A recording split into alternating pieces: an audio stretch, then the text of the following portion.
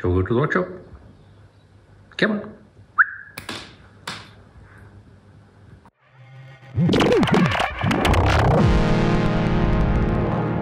Hello, welcome to this overview video of a fairly recent project that I completed, which I'm hoping I've come up with a good overall name for this whole project, because it's going to span quite a number of videos. I designed a module for a very specific reason, and I documented the whole process as much as I could, that way to kind of produce this behind the scenes type content, and to an extent, hopefully it will serve as a bit of a design workshop or a tutorial. It might not be quite step by step, but I tried to keep things as comprehensive as possible to show the whole process. So the module, as the title suggests, is the tràigh low pass filter.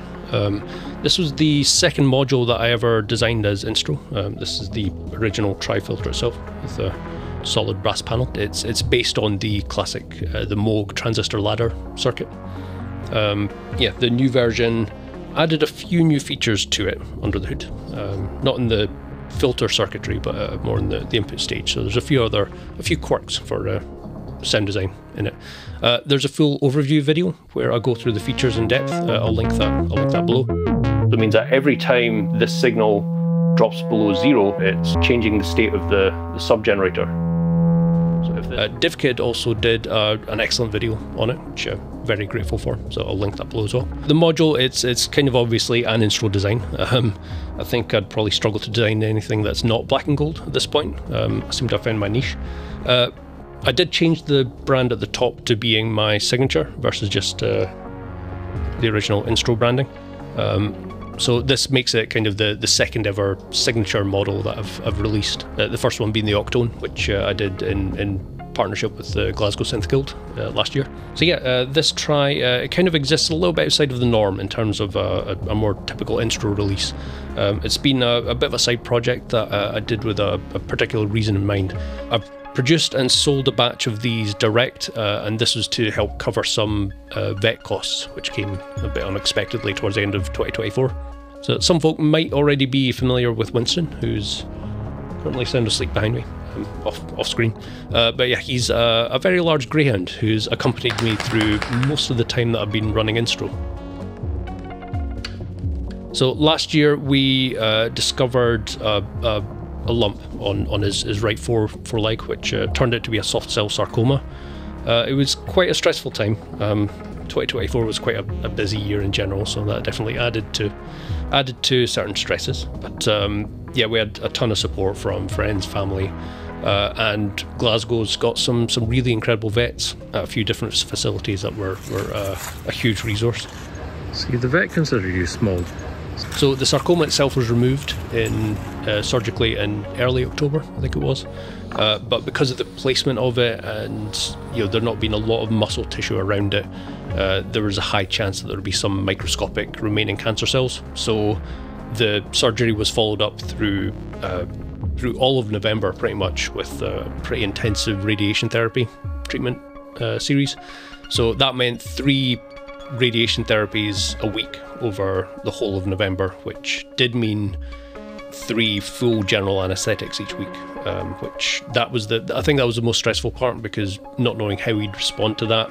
His English is terrible, so we couldn't even explain to him what was going to happen to him, but he was absolutely fine. Radiotherapy session 2. He's a little bit dopey. A bit wobbly. I had to lift you into the car, didn't I?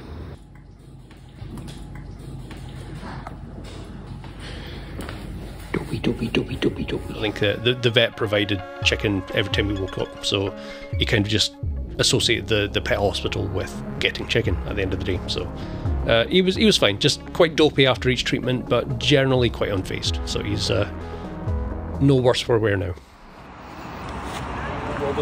No. 5 treatments in out of 12, so almost at the halfway point. Come on, off we get. Stop. Good boy.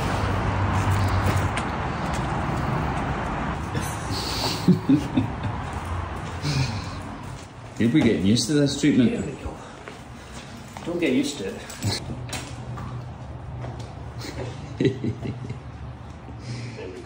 Happy to share at this moment in time, that is Winston in the clear. Full recovery from surgeries, treatments. It's been a busy time, but yeah, looks like he's going to be with us for a good while longer.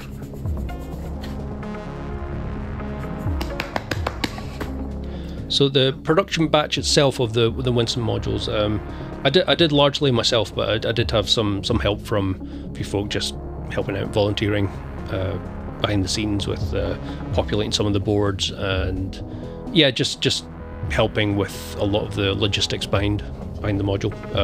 Signal Sounds, specifically want to thank, so they operate as Instruō's distributor. Yeah, Signal Sounds and Alex, they actually helped out with all the freight and shipping, and donated some support through that means, which was a massive help. So it meant I wasn't personally having to go to the post office several times a week, which was great. Yeah, so I sold the batch direct, point to point, through an Etsy store that I set up for the project. What I didn't expect was that the entire batch actually sold out within about 6 hours of going live, which yeah, it was a response I wasn't expecting. Like that was incredible, and yeah, first off, like, thank you to everyone that supported, that bought a module, sent really nice messages, shared. Yeah, you've helped cover the treatments and recovery for Winston over the past months. Yeah, we actually hit our goal and then some, so I was able to make a donation of £1,000 to GAL, who are the Glasgow-based rescue charity, greyhound rescue charity, that we actually rescued Winston from about 6 years ago.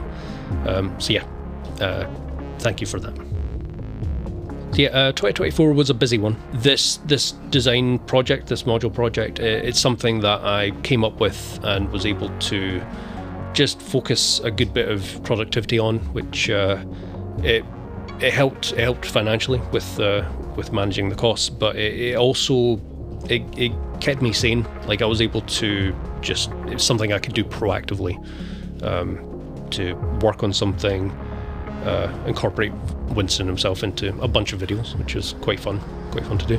But yeah, like, it was a coping strategy as much as something that I felt I could do proactively to sort of combat the situation.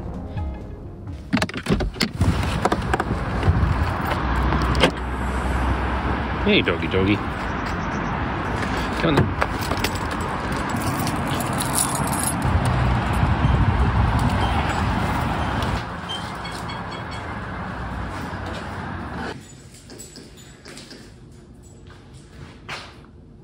Where are you going, pup?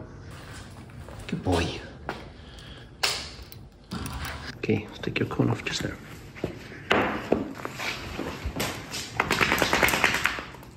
Okay, up we go. No, wrong up. That's the couch. We're going upstairs. Come on.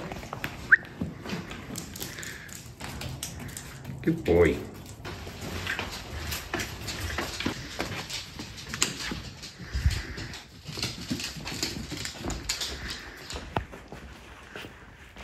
So we're about 2.5 weeks post-surgery from the sarcoma being removed. So this has been healing really well.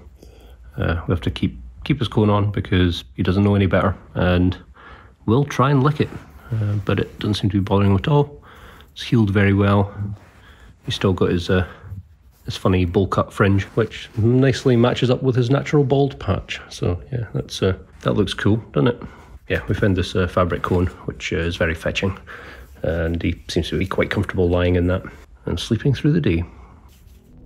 So I have still been getting inquiries about the future availability of the module.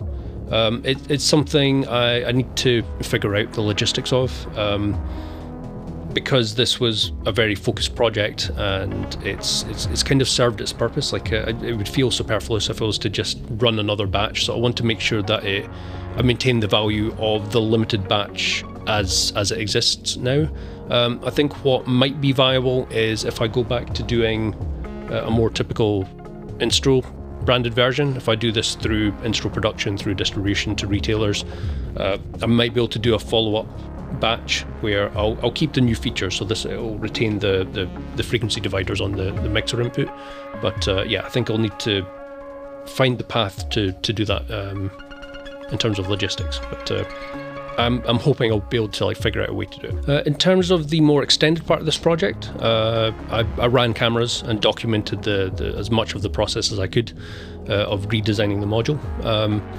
Tried to keep it as complete as possible so that if someone is interested in the design process or using KiCad for circuit design, schematic capture, stuff like that, it will hopefully serve as a bit of an insight into an approach. Definitely won't say it's the best approach necessarily, but it's how I've found a way of working over the years. I was joined for one of the main design sessions by David, who works with me here at Instruō behind the scenes. He keeps a lot of the things running well behind the scenes. He wears many hats. So yeah, it was really good fun having him join me for the Saturday to design. So it's the video itself, it's kind of landed somewhere between being a design tutorial and kind of ended up being a bit of a video podcast. So it's us just kind of rambling about design stuff, Instruō, Winston, dogs. Yeah, I'm hoping it's entertaining enough. I'm not using analog switches before switching them. You okay, pup? Hello. Do you want the blanket on you?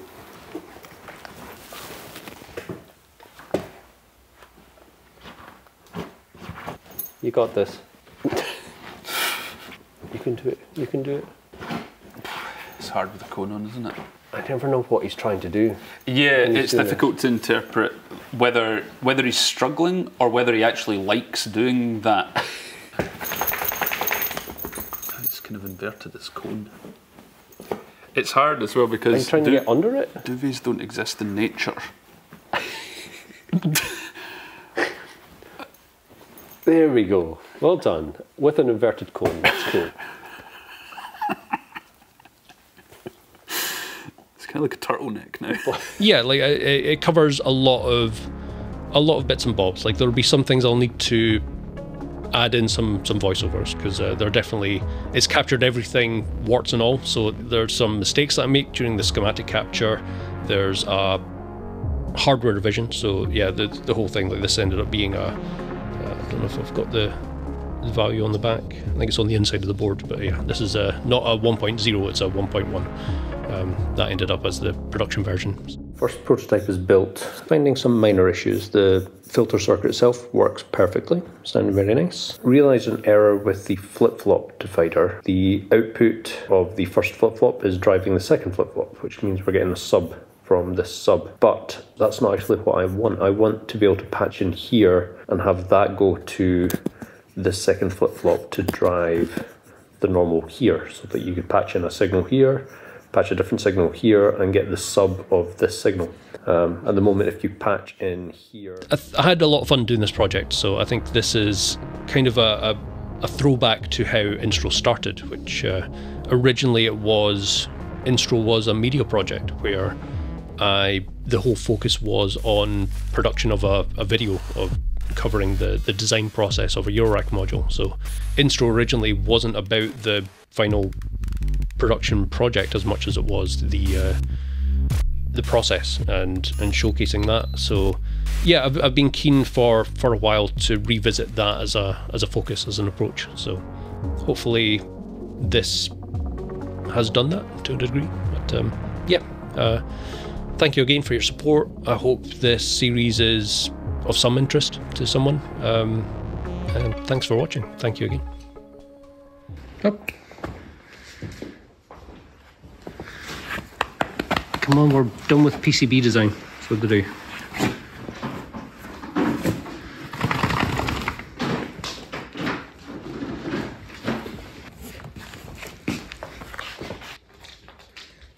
It's been a busy day.